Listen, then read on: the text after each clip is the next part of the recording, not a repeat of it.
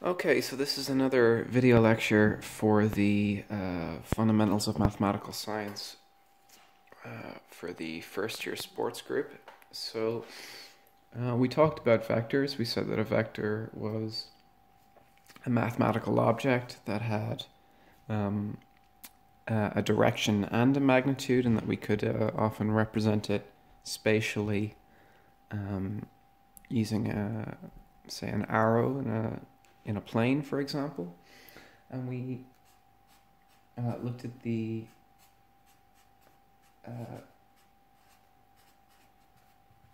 I, j, and k type vectors for 3 dimensions. So let's say I have the vector.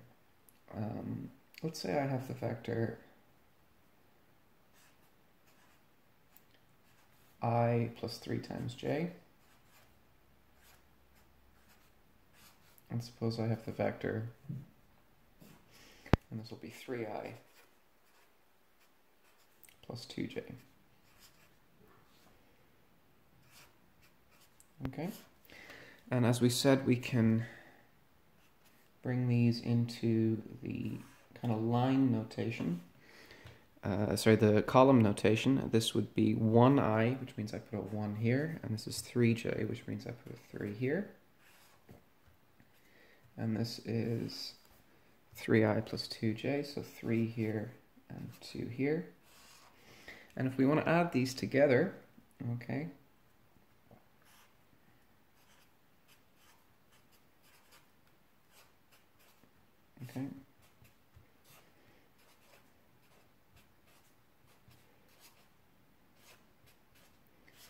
what do we end up with? Well, we add the I parts, so there's 1i here and 3 i's here. That gives me a 4i.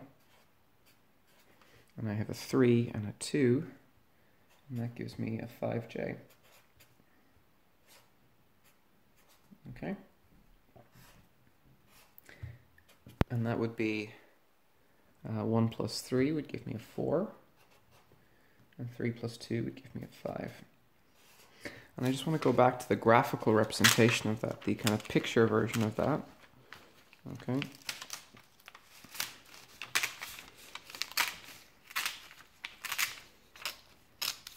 Okay. So let me draw a little picture here. Okay. So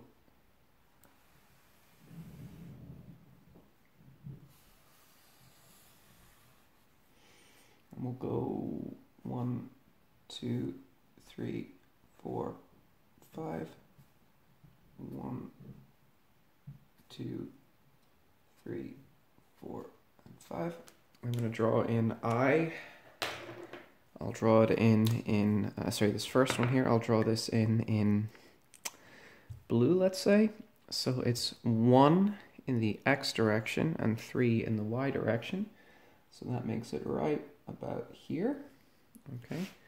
Now again, I'm drawing these freehand. They're not perfect, but should be good enough to explain the point. Then I have 3, 2, so 3 in the x direction and 2 in the y direction. It's about here. Okay. I'll join those up like that. Okay. And when I added these together, I got 4 plus 5. 4 in the x direction and 5 in the y direction. So 4 in the x direction brings me up to about here, and 5 brings me up to here. Like that. And we said that the way we can kind of imagine this, okay, is that I can, let me just take a color have I not used? Maybe we can mark it in black, actually. No, I'll mark them in parallel in the other colors here. So if we can imagine here, I just have a dotted line here, which is parallel to the green one, and I have a kind of a dashed blue one here, parallel to the blue one. We can see that there is this kind of parallelogram nature, okay, and that's the parallelogram rule. Okay, let me do a subtraction then. Okay, So this was my addition. What does subtraction look like? Well, if I have I plus 3j, and suppose I subtract away this one, okay?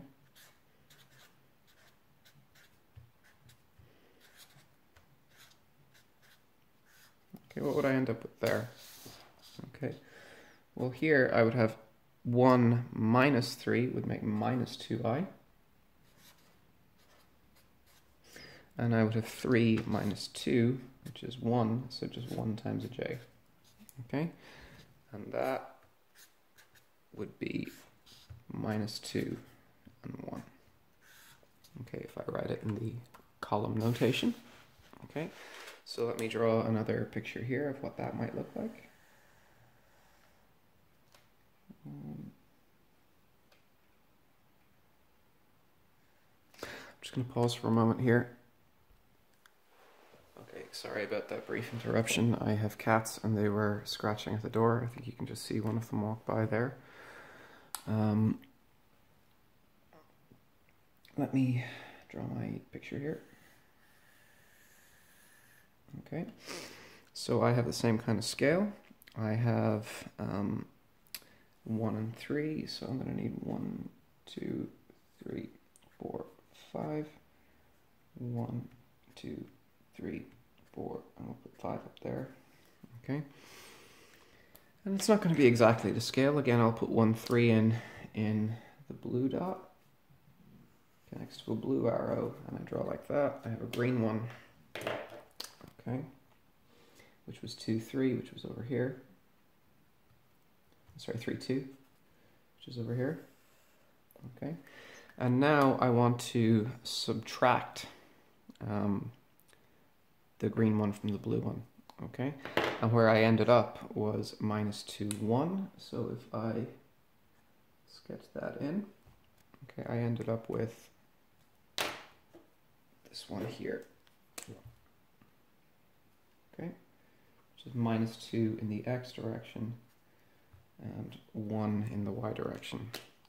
And you might say, well, that looks a little bit funny, but it's really not, okay, because if I do my line like that, we can see that I have gone in the same direction as the green one, but instead of moving up and over here, I've moved in the opposite direction for the negative. So this is addition.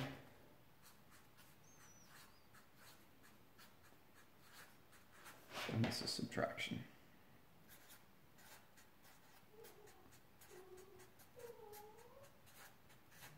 Okay, my cat is purring. You can probably hear that.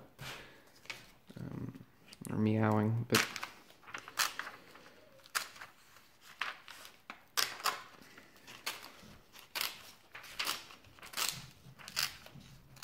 I'll continue. Okay, so that's how I can visualize addition and subtraction, and I have these parallelogram rules, and the parallelogram rules define how these work. Okay, so the next question is how long is a vector? Okay, or how long is a vector going to end up being?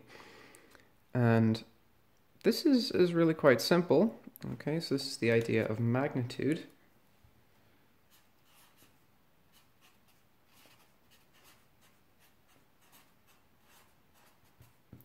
Which you can imagine as the length of a vector.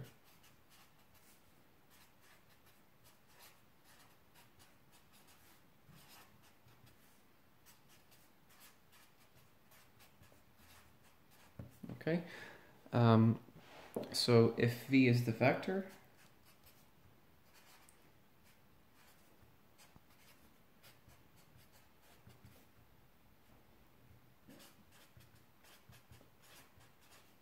okay, then if we put a bar on either side of it, that means is the length of v, the magnitude of v.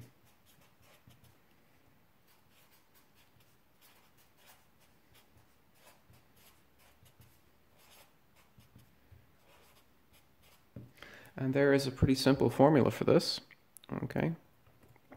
And it is based on the Pythagorean theorem, which I will show you here in a moment.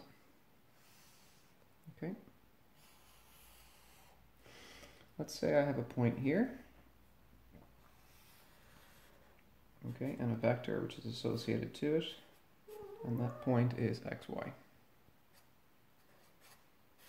Okay. That means that's my x-coordinate, and that's my y-coordinate, and I have a right angle there. Okay. How can I work out the length of the vector? And the formula is actually pretty easy, okay, because it comes from this Pythagorean theorem, which I'm sure a lot of you are already familiar with.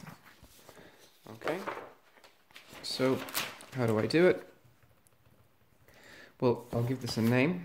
I'll give this the formula, give that the name v there. Okay, v with an arrow on it to say that it's a vector. Well, then the length of v, okay, v is the angle here. Okay, well, by the Pythagorean theorem, the square of the hypotenuse, which is the length of v squared, has to be equal to the sum of the squares of the other two sides. So that has to be my x squared plus my y squared. Okay, so if I want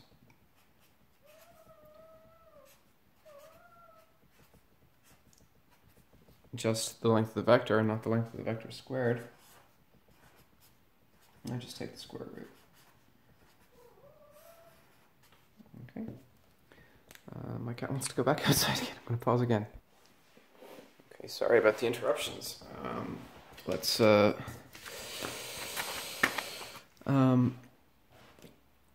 okay, so if this is if the vector v here is equal to x times y, sorry, x, y in a column form, which is the same thing as x times I plus y times j.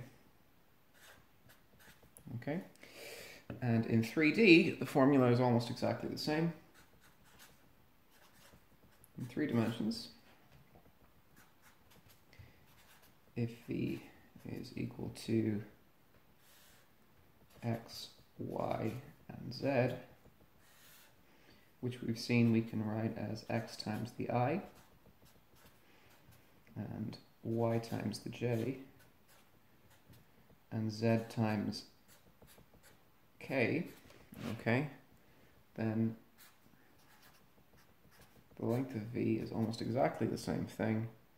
It's x squared plus y squared, and it's plus z squared, and you have to take the square root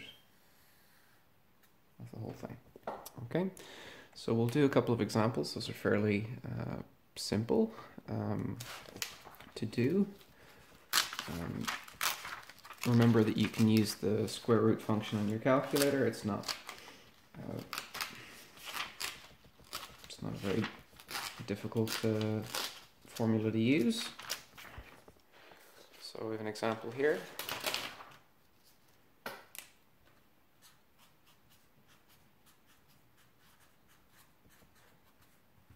So find the magnitude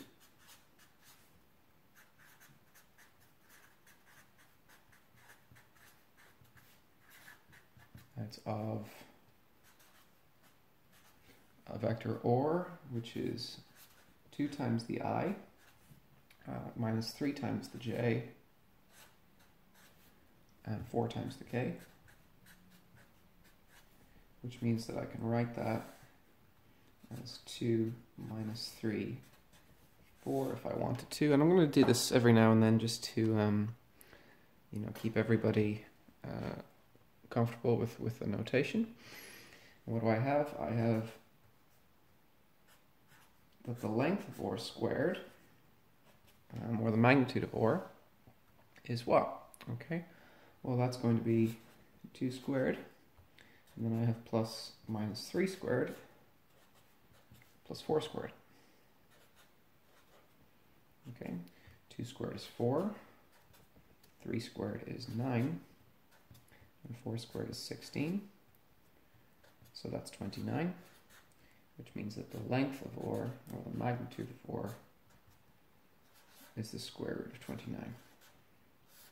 And I could put that into a calculator if I want to,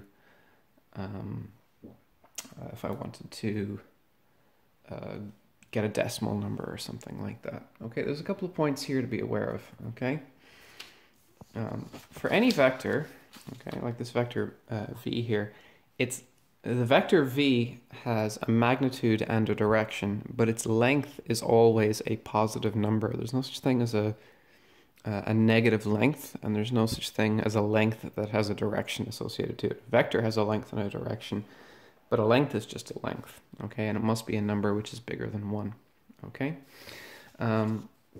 Another thing which is noticeable here is that, say I doubled this vector, okay? Say I doubled that vector, okay? Well, what does that mean? Well, that means that I doubled the length of it, okay? I've maintained the same direction, but I have doubled the length, okay? So what does that look like? Okay. So if we take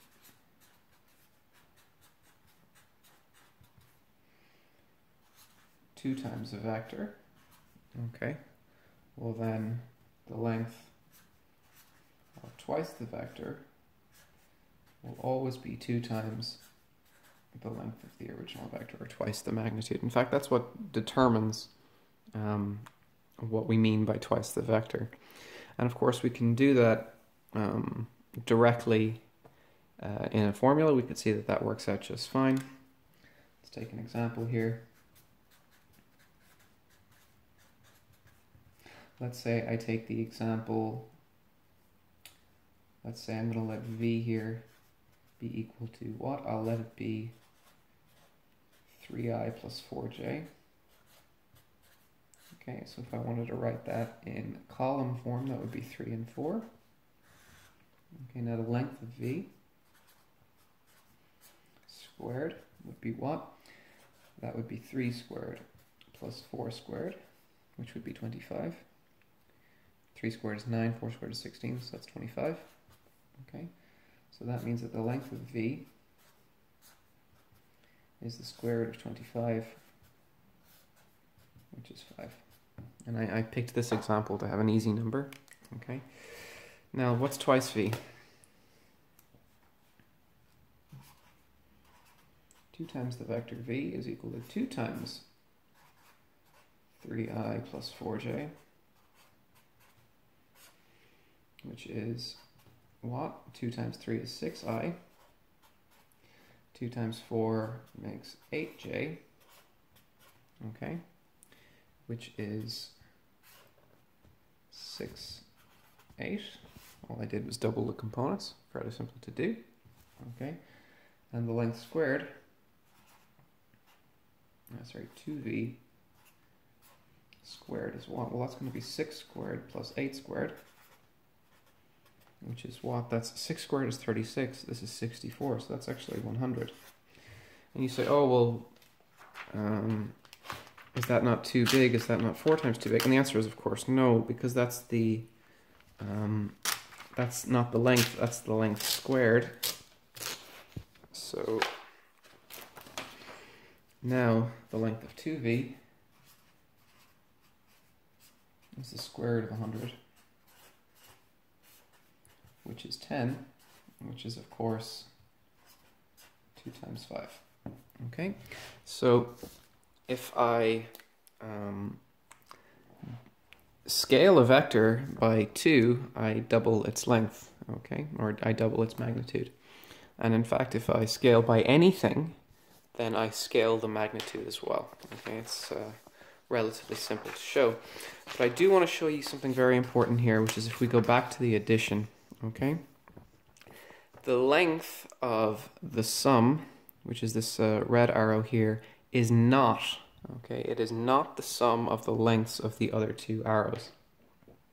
Okay, I don't think I have a ruler here, but it should be fairly simple to see. Okay, if I mark this length here, okay, and I add them together, I end up with something which is actually longer than the red arrow.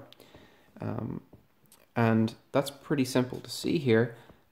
If the red length were the same length as the blue and the green put together, then I wouldn't have a triangle. They'd be the same. The blue and the green would have to be pointing in exactly the same direction for that to happen. So in general, okay, the length of a sum is less than the sum of the lengths, okay, and it's only equal when we have both things pointing in the same direction to begin with, okay, which means that they're actually multiples of each other. Okay, so let's